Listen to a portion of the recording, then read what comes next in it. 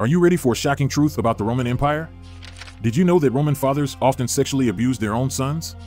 It may sound unbelievable, but it was actually part of a twisted rite of passage in ancient Rome. You see, in Roman culture, the father was the absolute authority in the family, and he had complete control over his children, including their bodies.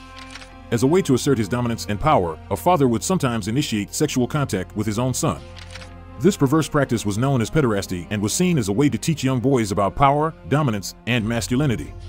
It was even considered an honorable act, and many high-ranking officials and aristocrats were known to engage in it. But the impact on the victims was devastating. Many boys grew up traumatized and plagued by psychological issues that lasted a lifetime. The fact that such abuse was not only condoned, but even encouraged in ancient Rome is a testament to just how twisted and morally bankrupt that society was. So, what do you think about this shocking revelation?